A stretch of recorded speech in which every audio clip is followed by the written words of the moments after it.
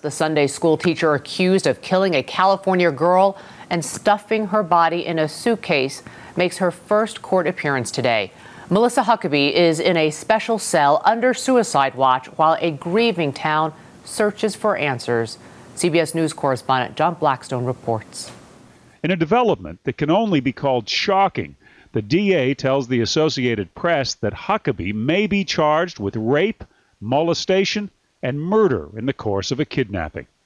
A murder which sources tell CBS News took place at this church where Huckaby's grandfather is the pastor. Huckaby will be arraigned later today, and if the charges are true, so many in the town of Tracy hope someday for an answer to that all-important question, why? John Blackstone, CBS News, San Francisco. Criminologist James Fox is the author of The Will to Kill, Making Sense of Senseless Murder. He's also a professor at Northeastern University, and he joins us from Boston. Good morning, sir. Good morning. How rare is it for women to commit such heinous acts? And by heinous acts, I'm talking about raping, molesting, and murdering a young girl who is not a relative. It's extraordinary, extraordinarily so.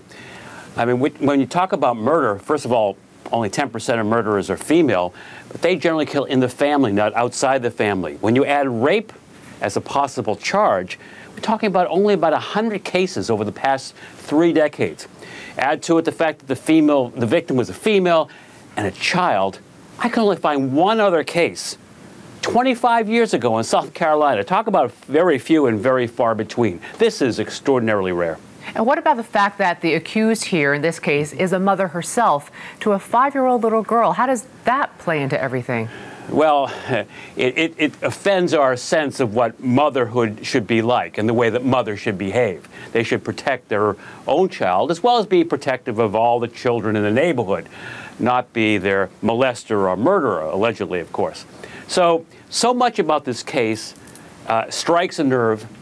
So much about this case will continue to get big headlines. After all, anytime we have cases involving cute little girls in the news, our hearts pour out to them because we can identify. Most Americans can see this child. They see in her their own child, their own grandchild, their niece, their sister. So this is a painful case for many people, obviously.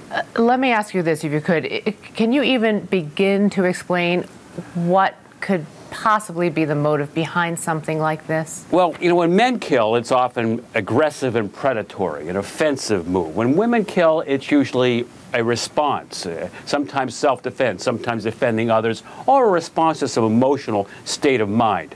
But self-defense against an 8-year-old child? I'm saying, given the options here, the idea is that when women kill, it's in response to something, protective, responsive, even a response to some degree of conflict or anger. There may be here, for example, something involving her own 5-year-old child who, again, was a playmate of the victim. We don't know all the details yet, but my guess is that this is not an act that was planned by the perpetrator, but something happened in their interactions with the child that precipitated this act. After all, she did have a criminal record, but they were property-related crimes, not violence, not aggression, certainly not rape. Still a lot of unanswered questions this morning. Criminologist James Fox, thank you. Mm-hmm.